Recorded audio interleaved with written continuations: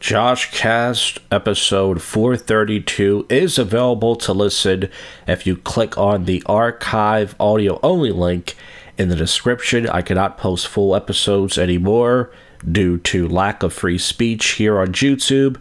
This episode features a new exploded kitten prank phone call, part 1. I make a hilarious call into the Carl podcast, new public freakout commentary, and new drunk commentary at home with Marco the Buffet Guy, a little bit of topical news, a little bit of odd news, and just plain old filth. So please, if you want to listen to this show, you got to click on the link. I thank you guys from the bottom of my rotten heart. I'll see you folks on the next one. You just listened to, and I'm out of here.